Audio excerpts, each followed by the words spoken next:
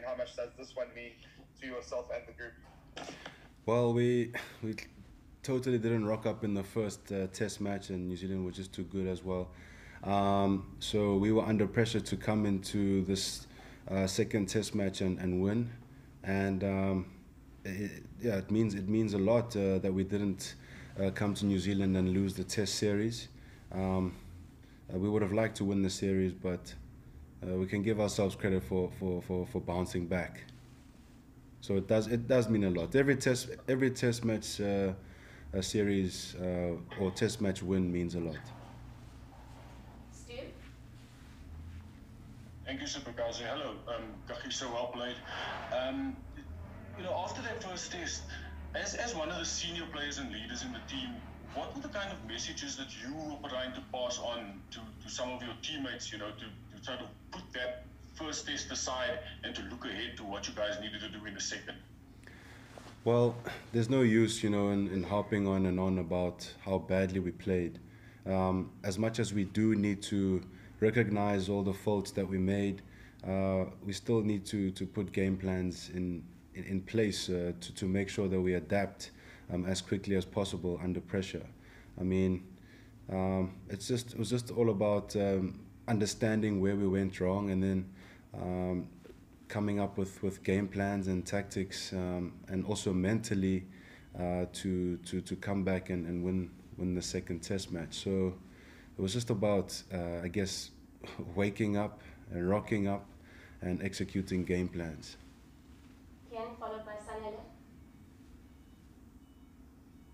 Thanks, Shibakosi. Well done, KG. Very well bowled and batted. Coming back from 1-0 down against world number one India, and then coming back after a defeat in the first this year, which could have been quite demoralising, suggests there's something special about the character of this team, that there's a lot of resilience, that there must be something really good going on in the changeover. Can you give us some insight into how you guys are actually managing to show so much character? I think it's what we have naturally as South Africans. I mean, if you have a look at the previous cricket teams that have played, the word that always fit us best was resilience. It was never easy to just beat us in a test series, and then again we proved it again in this test series. It was extremely hard. You have young guys stepping up. Like Luto, he stepped up. Kyle stepped up, and Sarel, it was his first test series, and he stood up. So there are lots of good signs for the future, especially for the new guys who are coming in. But resilience has always been a character trait that we have, best shown to the world. Sanele? Thank you so much, Pokazi. KG, again, well played today and well played throughout the entire test match, especially with the bat and the ball. I just wanted to check with you, how nervy was it when the rain started coming down there on the field? We couldn't see it from the TV but until there were some close-up shots. So what was the mood like as soon as you guys started seeing the rain coming down? Well, first of all, we understood that we only needed one wicket, so it was a bit irritating that the rain had to come at that stage. I had an idea that the rain would, just blow over, the clouds would just blow over. But in the back of your head, you've got that cynical thought that says, oh, what if it stays? But we knew we were going to get back on the field. I think we were just a little bit frustrated at the rain coming when we needed one wicket to win. And luckily, as soon as we got back onto the pitch, we got the wicket. So yeah, it was just a bit of frustration, I think, that was going through the camp. Nathan?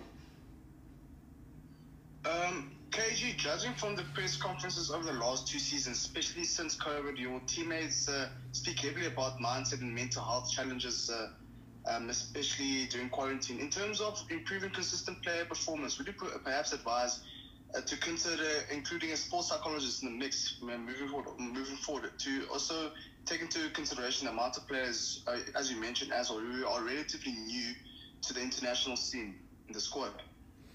That's a decision that we'll have to make as a team. But I think mental health is really important to manage.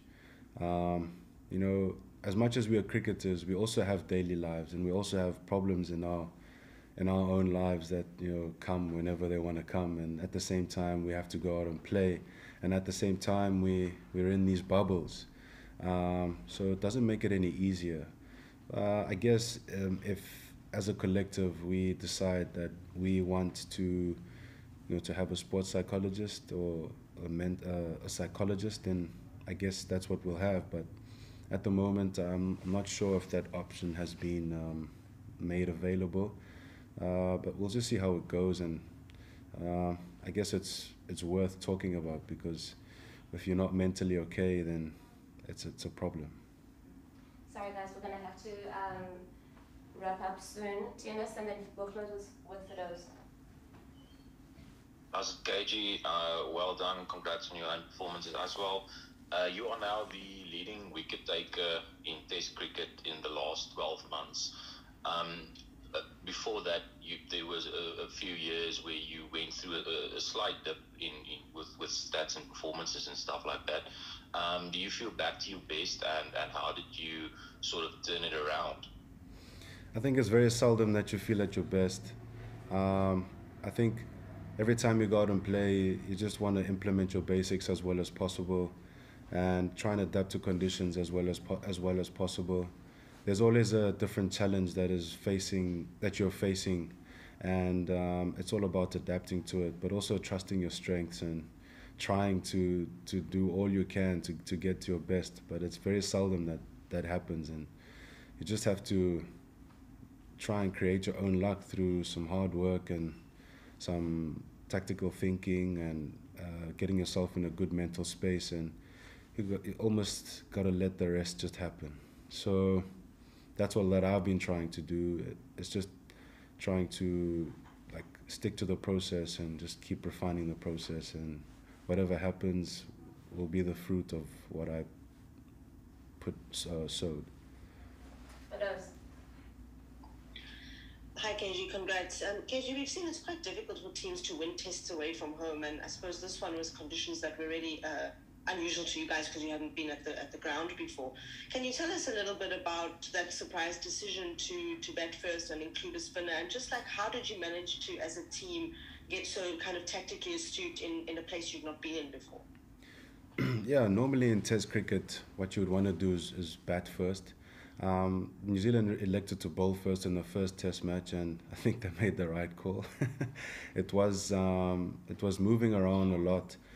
This wicket in this Test match was a lot drier, just from looking at it with the naked eye, and it had a lot less grass on it, and just when you sort of walked on it, the spikes almost sunk in to it a bit. So that tells you that it's going to be a little bit slow, and hopefully, when the Test match would move forward, the conditions would get drier, and the foot marks would be created for Kesh to exploit, and that was the thinking, and in the end, it was the right decision.